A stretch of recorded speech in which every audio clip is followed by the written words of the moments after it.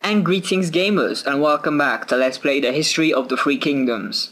Now, I know what you're thinking, how did you choose the officer so soon? You thought you were gonna leave it a week.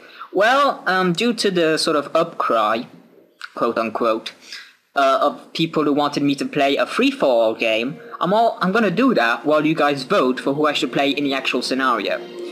That way everybody wins, I get to play around with the game, actually play on Archipelago, for the simple and pure reason that I'm gonna give myself all the edges I can. I'll play on tiny islands.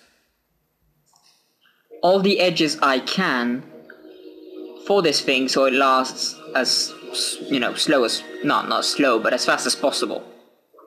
I'll be playing the Sun clan with Zhou Yu in honor of Mysterious JG, once again choosing him in Romance of Three Kingdoms 10. So he has General, which means that naval units may capture defeated naval units.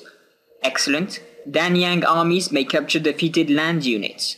If you saw last video, you know what Danyang armies are, and I will try to showcase them in this Let's Play, though it may be difficult. In that regard, a team game, you can imagine if you had both Zhou Yu and Sun Ce, oh my god, you could basically rush and win the game. Well, no joke, you can. So he has Imperialists, 50% faster production of Settler, very nice, charismatic, so I won't have to worry about happiness for a while. Double the experience gained from combat fought on water, considering you have mostly sea-based units, that's nice. +1 food to sea plots, in a conjunction with the river harbour and the seawall, means water gives us a lot of food. Anyway, forget that, I am not called Alexander, that is a lie, a vicious rumour. Which will play on normal and noble. Let's get it on. Good things come to spies who wait. Leaving a spy on a tile will reduce the cost of all espionage missions performed against objects in that tile. So leaving a spy in an enemy city will make your missions in that city significantly cheaper. There we go. So we start with hunting and fishing. And we start with pigs next door. Oh my science. Hills, starting on a hill, I'll have a hill there, forests. Yeah, we may be suffering a bit in the hammer front, but we will be okay. Trust me folks, we will be okay. Work on a workboat, and I'm actually going to go, showing this thing off.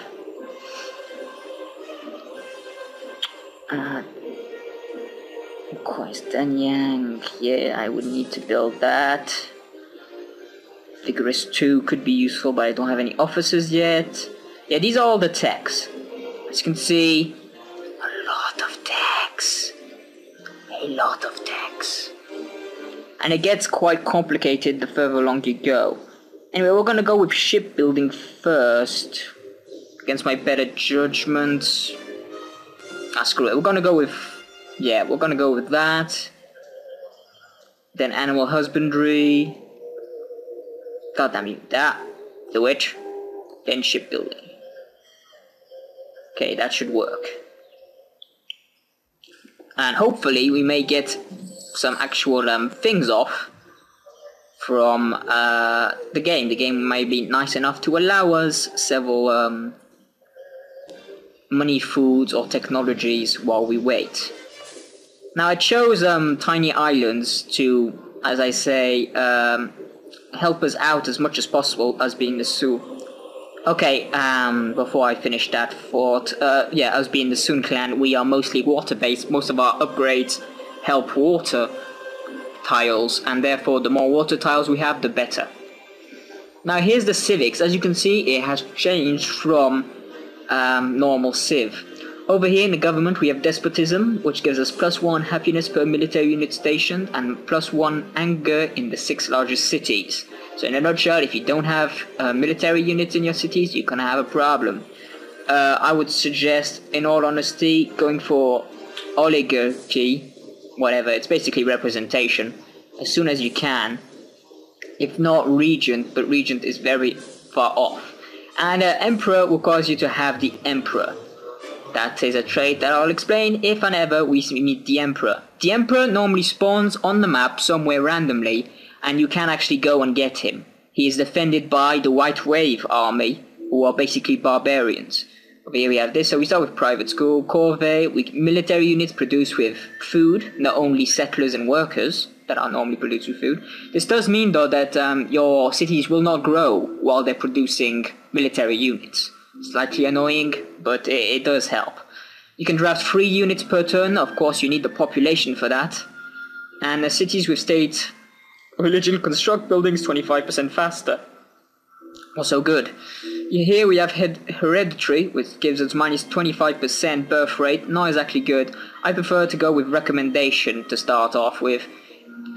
Even though we don't have the gold and things yet, it's much better than purchasing, which basically is like hereditary, except you can use gold to finish production, and we haven't got any specialists yet, so it's not that good. Philosophy though is the most interesting thing, because you start off with all of them. You start off always with every single philosophy. Now basically each civic, of course, each civilization I should say, has their own favorite philosophy. You have power, which is more the warmongering types, where you get more combat points for heroes, but you suffer from no trade, foreign trade routes, and +2 unhealthiness in each city. I do not like this at all. If you basically have a problem with health in the further along in the game, I would choose Daoism, because you have no unhealthiness from city population, and that's the main unhealthy factor in many of the cities. And you know, if you have lumber mills and hunting preserves, it could be nice. Although I usually go for Confucianism, because workers build improvements plus 50% faster, and cottages, hamlet and villages grow 100% faster. With conjunction with recommendation, you can get a lot of gold very fast. Also belief, finally, you have either indifference, normal or strong. Nothing much to say about these. No state religion. Considering I don't have a religion yet, I'm gonna do that. Revolution has begun. My scouts are scouting.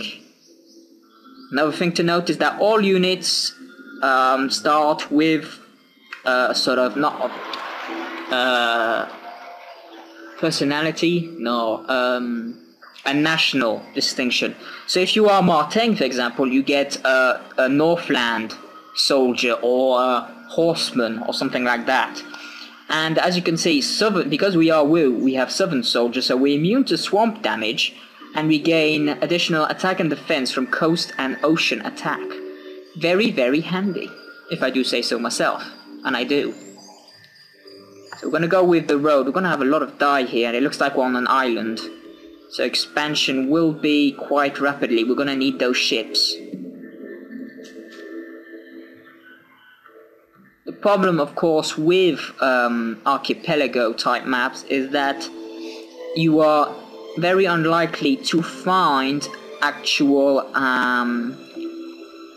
AI strewn about. Though we are playing on a huge map, so there should be quite a few AI in theory.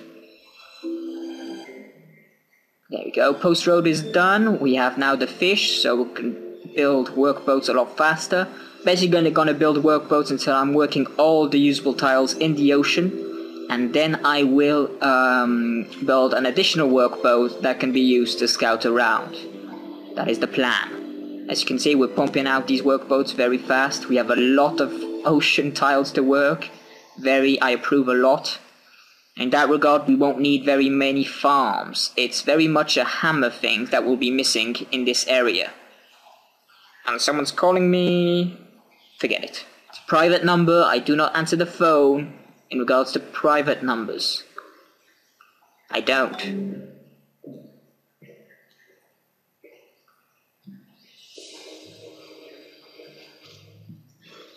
So go away. If you want me to answer the phone, let me see your number, okay? I don't deal with private numbers. I don't.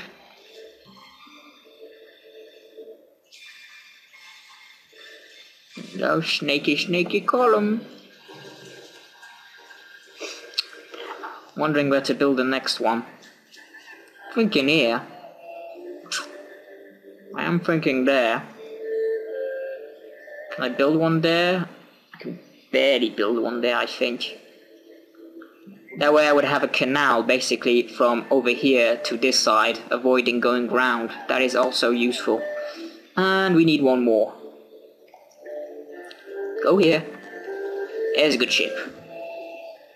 And you basically scouted everything, haven't you? Oh, yes. We've got purebred horses. That's excellent. That is awesome, folks.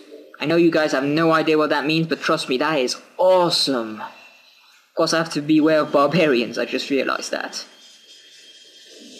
Got more pearls for the Pearl God. Workboat. Get. Next up, worker. And you explore. What, you don't know what explore means? Oh, don't tell me. There we go, like over here. That's good. Pure force has been founded in a distant land. Basically, the philosophies are your various religions, more or less. Because religions do not exist. It's a very Chinese thing, you know, you don't have a religion, you have a philosophy. You have a way of thinking. And you know, I admire that. That's a much better way of looking at things. Got worker. Next, I think we will build walls purely so we can start to grow a bit. Although the outer walls will be useful for trade routes later on. You know, you have that, now we have the river harbour. Water tiles give +1 food and +1 hammer. Very, very nice. Let me see, do I want that? Need mining, really? Thinking, folks.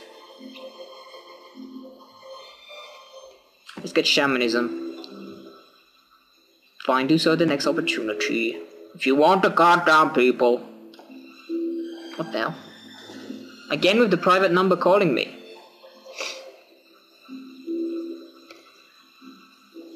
Don't know who these people are. They don't leave me a message. So, you know. If you're not leaving me a message and you're calling me with a private number, that generally means you're up to no good, doesn't it? I hate it when people do that.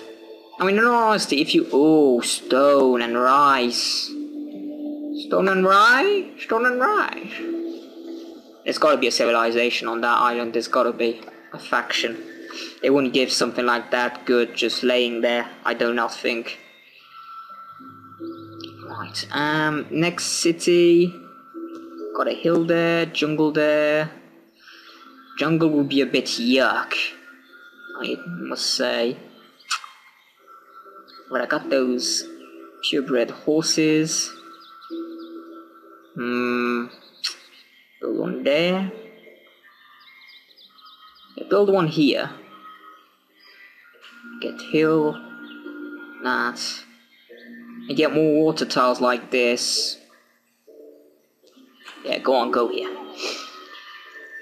Now we can road to that one. Next one will be up here, obviously. Okay, you've appeared. See, you asked him to explore and he wasn't moving, but you know, now he's moving, sure. Okay, we got that. Next we want...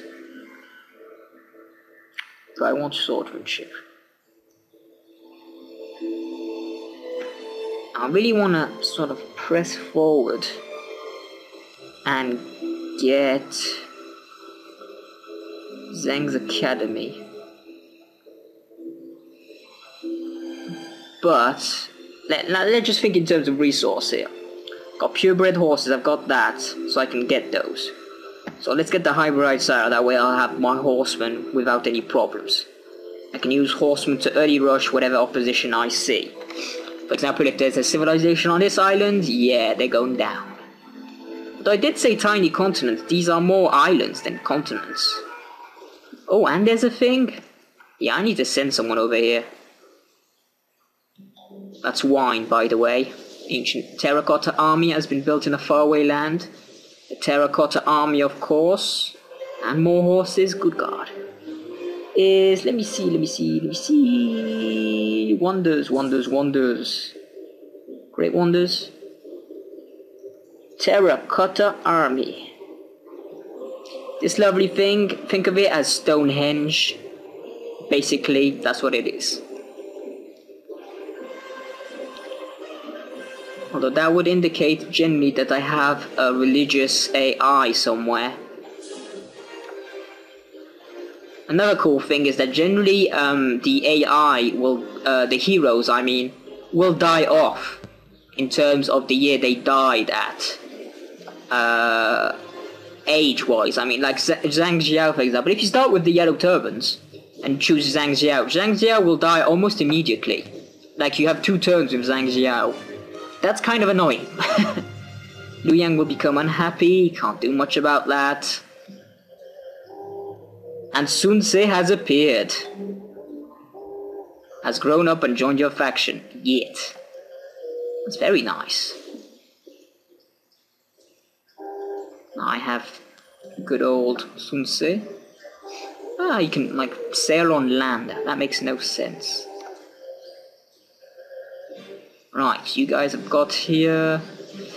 Now, I don't have mining yet, so over here will be second city. See, we've grown quite a bit now, and I could basically build... I can build better than that now, can't I? No? Nope, apparently I can't. Because I haven't got any copper yet or anything. There we go, that warrior there has solved my happiness problem for now. Next we are building a settler, because I want to expand there as soon as possible. I'm actually going to have Sun Ce over here join up with the warrior, and this is the legion screen. Basically a hero commands a legion. As your hero levels up, his capacity to command troops will level up as well. Over here you see his affinity with commanding said troops. So he's got C with melee units, D with mounted units, D with archery units, C with siege weaponry, and C with naval units. Also over here you have yellow skills and green skills. Green skills are basically every single hero can get these, more or less. Yellow skills are unique skills that only several heroes can have. For example, Sun Ce is heroic, increases enemies' hero loyalty to our faction by 20 upon capture. In a nutshell, if we capture an enemy hero, he will join us more willingly. He's also a servant soldier, that's fine. And when you join, for example, a unit like so, as you can see, he gains a shit ton of, he more or less gains every single affinity or ability that your hero has. Because we are in personal command of this one, he also gains the yellow ability. Not so much if we had other ones, they would only gain the green ability. Water support, for example, and vigorous. And of course he gets the elite infantry too, because he has a C with melee units. That's how that works. There you are. So he will just level up by himself if you don't prompt him or anything. I can't work that fish, but it might be worth actually getting it to trade later on. Although I think everyone will have fish, this being a Finny map. Right, if I tell you to explore now, will you actually do it? Oh, nice! A master bowyer has crafted a bow design that works particularly well with our native wood. We will include the new design principles in all our bow making. All archery units are promoted to Combat 1. That is tasty, folks. That is very tasty. Yo, I'm gonna do the first 100 turns, I figure. That should do it. Because I've gone past 50. That's my reasoning for that. Come over here, start working on the road. Okay, we got that. Next up, mining. Okay, we built the settler. Next, I want a river harbor. And settler's gonna come all the way over. He says over here. Well, I suppose, yeah, you would get the horses. You wouldn't have many mines, though. You'd have, what, one... Yeah, you'd have one mine. Although I would have a thingy there. And that is... So I build one there. I won't be able to build one there, I don't think. Yeah, I can. If I build one there... Yeah, as well, I'll build one here. And then build one there. And we'll be okay, yeah. Okay, end turn. Hope barbarians don't appear to fuck with me, and we're good.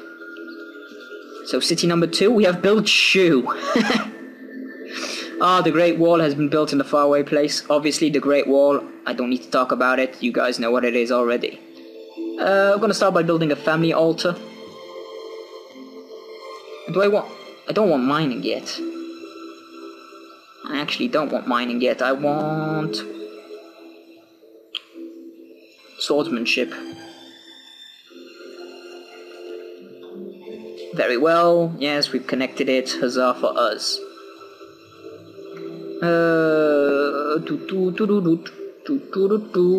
Let's see, I got hill.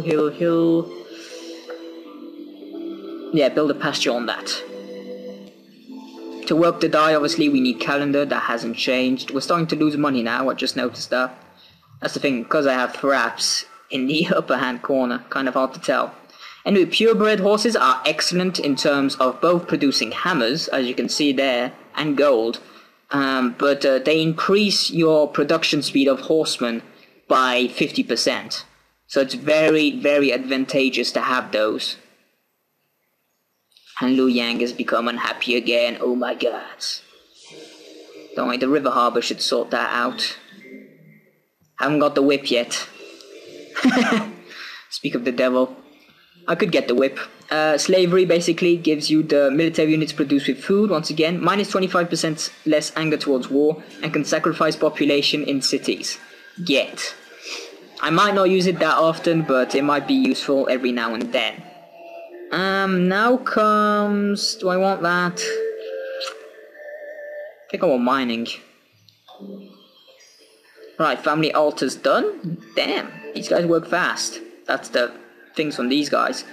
And you guys will start building another worker. Obviously we can't build thing there yet because it's a jungle and we can't remove the jungle. There we go, and we can whip that. Boom. People are still angry, but what do you want? People are always angry. Go river harbor, get. Now we have that. We're going to build a family altar to get rid of that unhappiness. This is good. We're doing a good job so far. We're doing a good job. Sadly, I don't see any copper, which is very, very, very annoying. Cottages? Oh, cottages? I am a sucker for cottages, folks. It has to be said. But I think marketing precedes that in this regard. Right, I can't do anything in that city, basically. You guys can come over here. What am I thinking? Come over here. Build mines.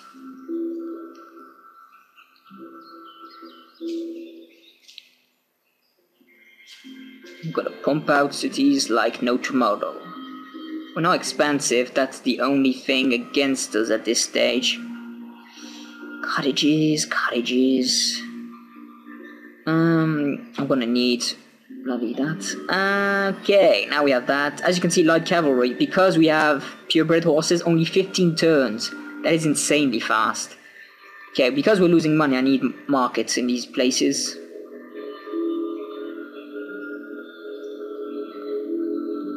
And you guys build a river harbor. What can I have you do? Well, you can come over here and help out.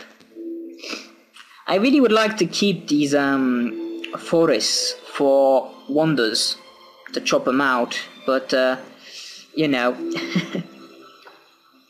needs require and all that. Okay, we got 8 green colonies. Next up, military advisor. Fine, do so at the next opportunity. You guys come over here. And now they're unhealthy because of the forest going. Sigh. Let's build a mine up there for the next city, which will be up here. I'll whip the next building. Some say gain experience, very nice.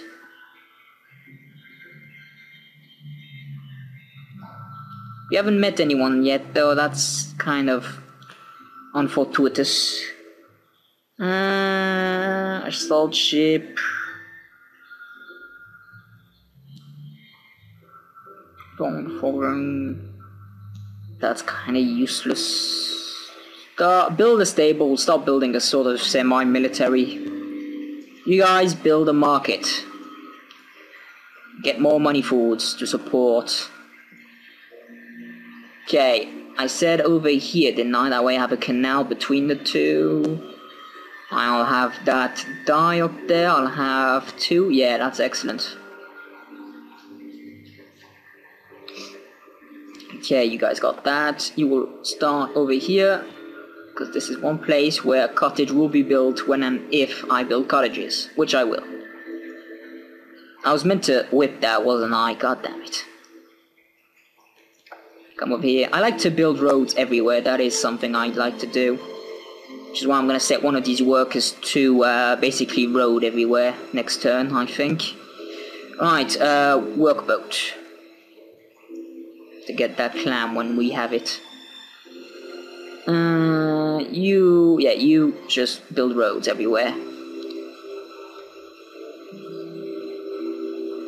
Now you're starting to grow. Nice. Next city I said goes here, and then I really don't want to build a city there because it's kind of a junk city, but I might have to. It's 1, 2, 3, 4. I can build a city here. No, I can't. Can I? Let me look. No, I can't. I would have to build a city over here. And that's no. I don't build cities on resources. As a general rule, I don't. So unfortuitously, that's a negative.